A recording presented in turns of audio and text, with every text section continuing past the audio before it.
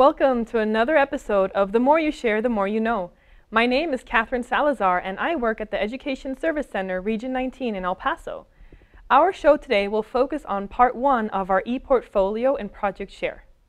As you see on the screen, I have gone to the projectsharetexas.org website, and that is pretty much where people log in.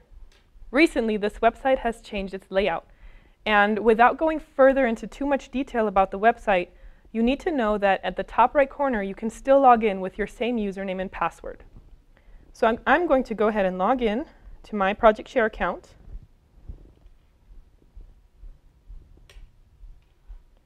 And go to my portal. One of the things that you have to know about Project Share is that automatically, by having an account, you have a public website that you can use to communicate with your parents and students, for example. And they would not need a username and password to see that information. Again, it's a public website. So the first thing I want to start by showing you today is at the top left of your screen, right above your name, is your URL address.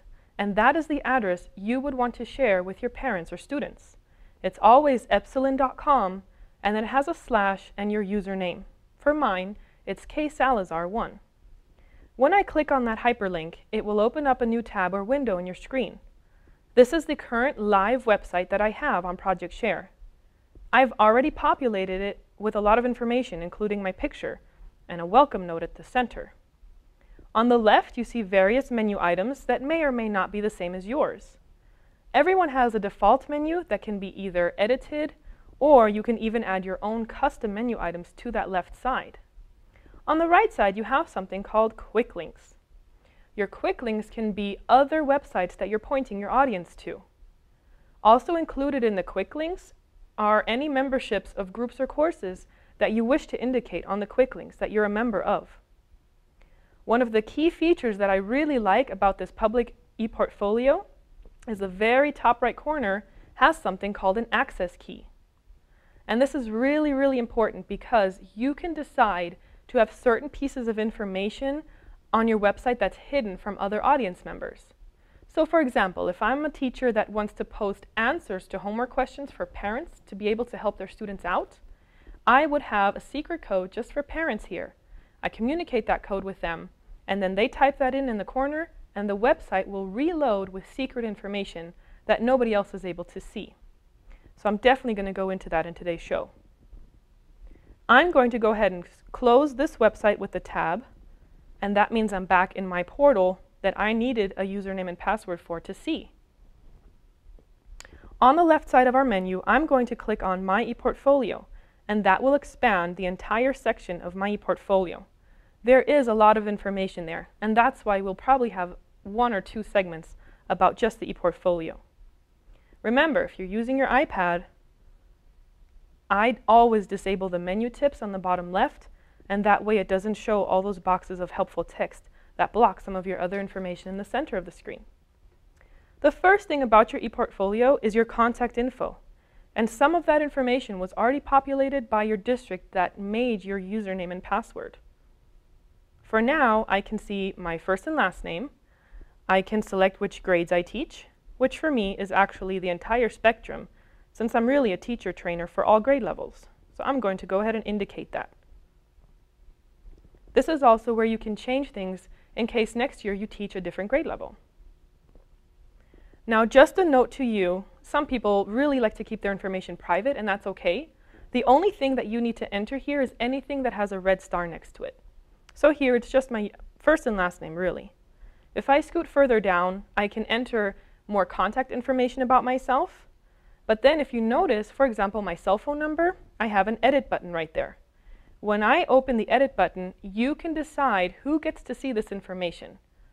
So here you can say, oh, that's okay to share with the entire public. You can also select epsilen, which means anybody with a username and password, not just the Texas educators, but also the nationwide colleges and universities that have access to epsilen.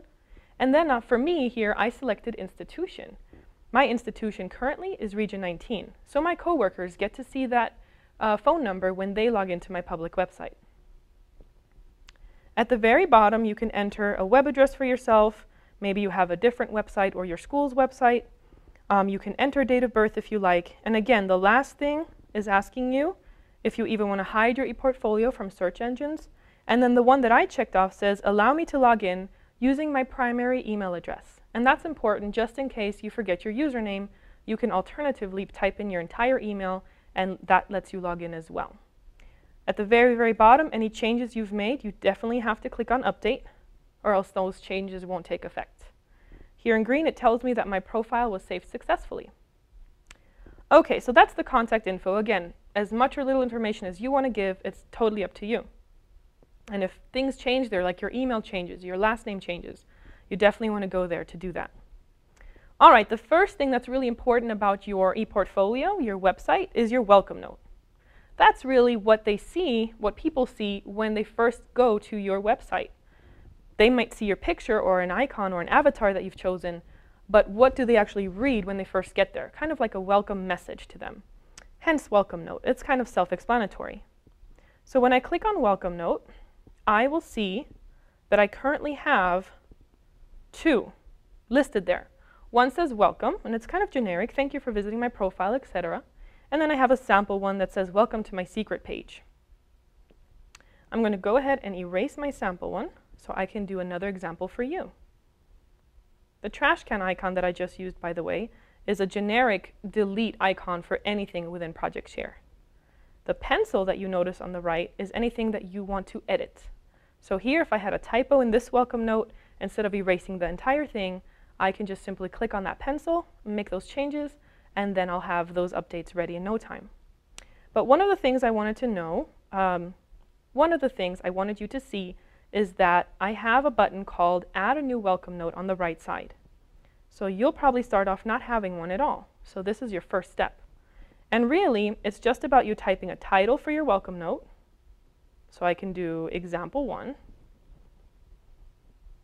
And here I have a quick checkbox that says, do you want to show the title or not?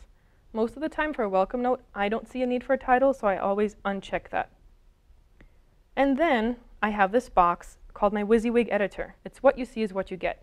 Usually if I were using a laptop right now, I would have the similar menu as Microsoft Word would, the bold, the italics, the underline, the font size, the font style, things like that. For the iPad, that piece just doesn't show up right there above the text box. So here I'm simply going to type, welcome to my homepage. This will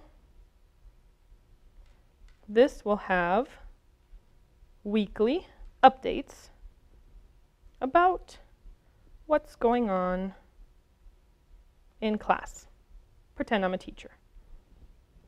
And then at the very bottom, I can select again, who gets to see this information? Is it okay for the entire public if they stumble upon my website? Is it just epsilen members, or is it just my district, my institution? For now, I'm going to just select all. It's very generic. It doesn't have anything secret about it. And then I'll hit save. It always asks you, are you sure, because it's going to be public, that this is content you really want to share with everybody? And I usually hit OK. Just so you know, if you're using this with your students in your district, most districts will always have a setting where the student can never share beyond the institutional level. So that way, the outside public cannot find the information about the child that's under 18 years old. It'll only be school district employees and other students that can locate each other there for student access. Okay, so here I have my welcome note finished. It reloaded my page and is showing me that I have the example welcome note now. To see how this works, to see if it really worked and how it looks on the website, remember at the very top that you have that public URL? I'm going to click on that URL. And now, if you notice here, I have 2 welcome notes there. The one that I had previously called Thanks for visiting my profile, and then the one I just typed called Welcome to my homepage. So that kind of wraps up the first pieces of our ePortfolio on Project Share. I've covered that you have your contact information that you can change whenever you need to, and we've also talked about the welcome note, the first thing that people see when they visit your website. Look forward to seeing you on the next part of the ePortfolio, and thanks for tuning in.